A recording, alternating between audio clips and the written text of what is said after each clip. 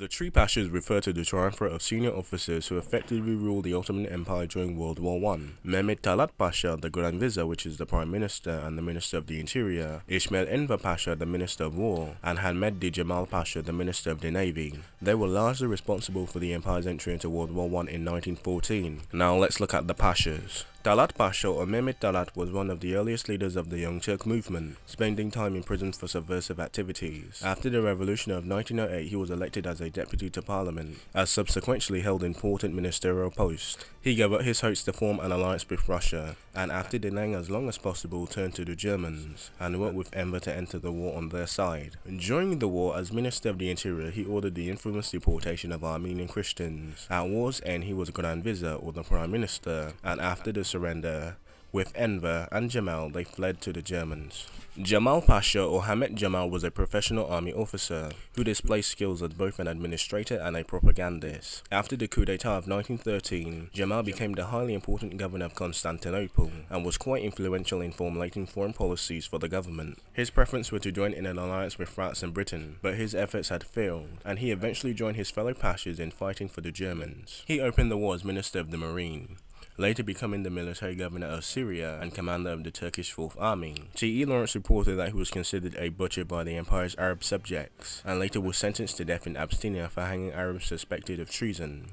After the war, he fled Turkey and died in Tbilisi, Georgia. And finally, the most infamous Pasha of them all, Enver Pasha, or Ismail Enver, was also a professional army officer, one with dreams of expanding the Ottoman Empire and bringing it back to its 16th century glory. He was the organizer of the 1908 revolt and advanced rapidly thereafter, serving with distinction in the Italo-Turkish War and the First Balkan War, and was also an attaché to Berlin. He led the coup d'etat that brought the Young Turks into full power in 1913 and entered the cabinet as Minister of War. He was the most pro-German of the Young Turks. He played a key role in joining the war on Germany's side. His military leadership and planning during the war, however, were disastrous. When defeat came, he fled to Germany, pursuing his grandiose fantasies through the Middle East and Asia, but he would soon meet the same fate as Mehmet and Ahmed. They were all members of the Committee of Union and Progress, a progressive organization that eventually came to control and transform into a primarily pan-Turkish political party, which meant, in the words of Enver Pasha,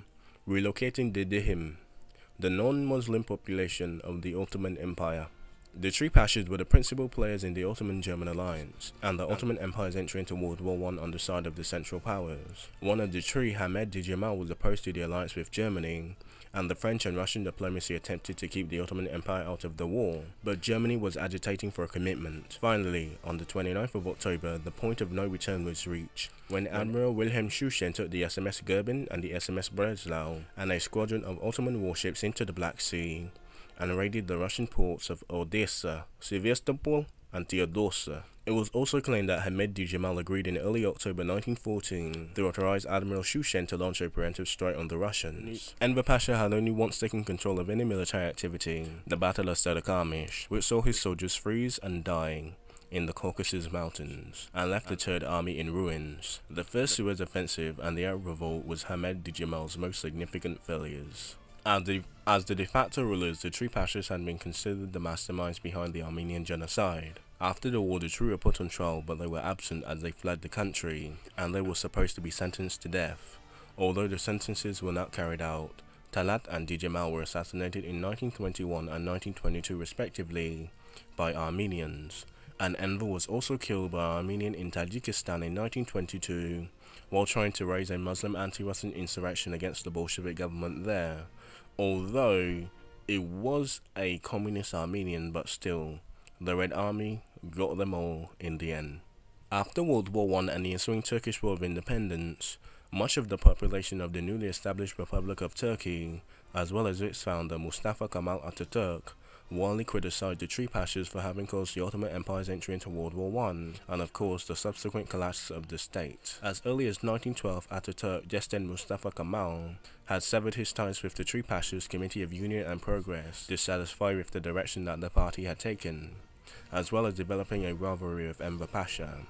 Although Enver Pasha later attempted to join the Turkish War of Independence, the Ankara government under Atatürk blocked his return to Turkey and his efforts to join the war effort. And those are the three Pashas: the butcher, the baker, the candlestick maker. Larry, Curly, Moe, Hindenburg, Ludendorff,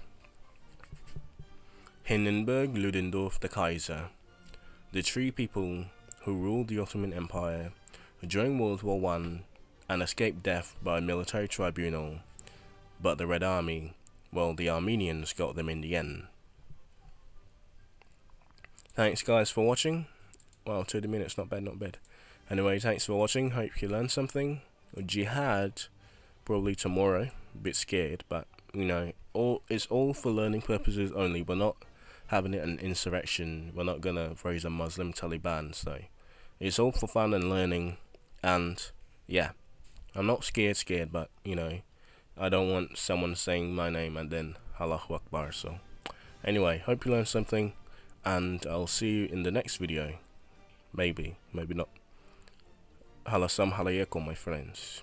Yeah, I'm learning. That's Arabic, not Turkish, but I'm getting there. Got to do Minority Report after Jihad, so you got to learn some Lebanese, let's see, Afghanese, Jewish. Yeah, we're gonna touch on the Jews in this episode as well.